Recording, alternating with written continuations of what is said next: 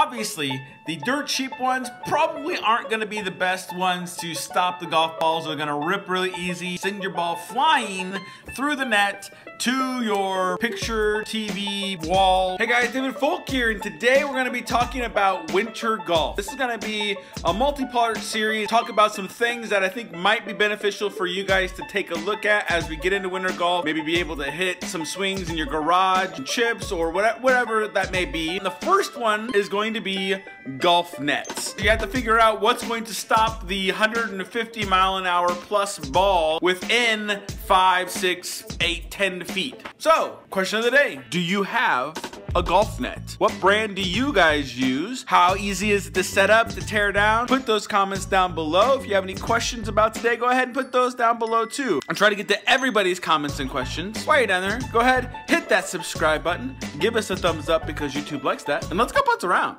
Hit the ball!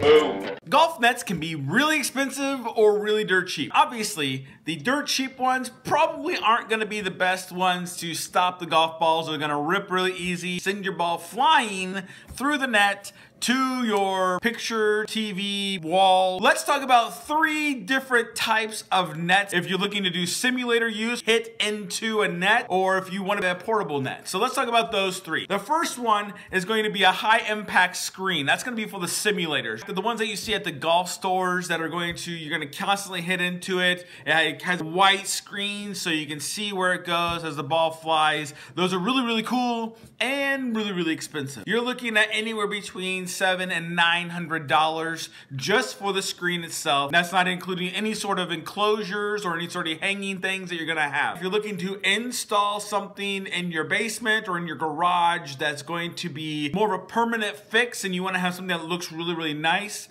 that's something that I'm gonna recommend. There's also some combo sets you can get that have netting on the sides and on the top. They come with some cool options, and those are gonna range, above $1,000 for that. But again, if you're looking to have an in-home simulator and you want the extra protection, that's gonna be something that's available to you. What I would recommend, go ahead and stop by PuttsAround. There's gonna be a link in the description down below that you guys can take a look at. They are what I would consider, if you're looking for golf simulation stuff, the best people to talk to when it comes to that. Check out their videos. They do all sorts of videos on all types of golf simulators, netting. They have systems, packages that you guys can take a look at. The second net we want to talk about, a mesh net. That's going to be easily retractable, easily moved up and down or taken down, whatever you guys want to do. This was what I used first for what I had, and really it's just making sure that you get the right net that can handle the impact. What you want to look at is going to be the thickness of the rope or the nylon, as well as how big the diameter of each square is. The smaller the diameter, the more it's going to have the stopping power to prevent balls from flying through. However, the smaller the diameter or smaller of the square, the more expensive it costs. When you guys go out and look, trying to find something that has about the size of a quarter, which is less than an inch box on each side. That's going to allow the ball to stop. That's going to keep the cost down. The one I bought on eBay was called Dynamax. It's a 3/4 inch square, and it cost me like $60 or $70. I actually bought the bigger one, about a 10 by 12 to make sure that I could cover some of the sides because I have little kids who are going to try and hit golf balls and I want to make sure that they were going to hit, that it wouldn't cause any damage. You can get them anywhere, I think between 8 and 8 and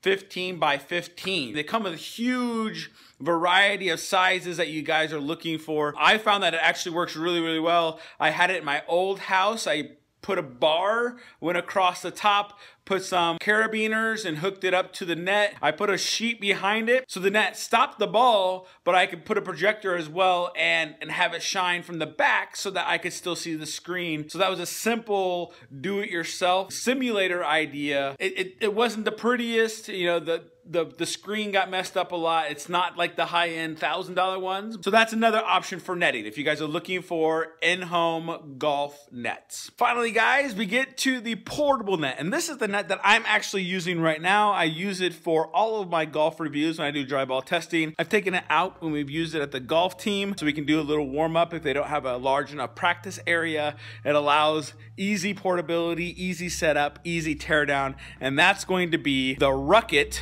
Hack golf net. It comes in this nice little carrying case here. You can see it zips up and it has, I think, like 6 pieces all together. And you can see there's the net.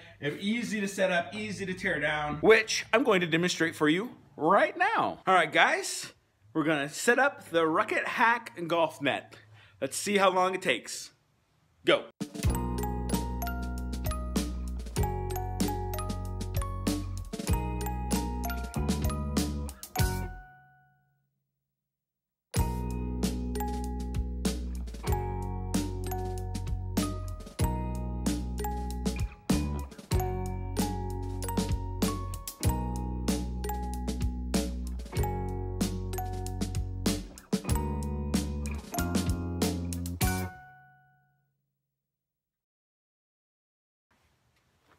There we go.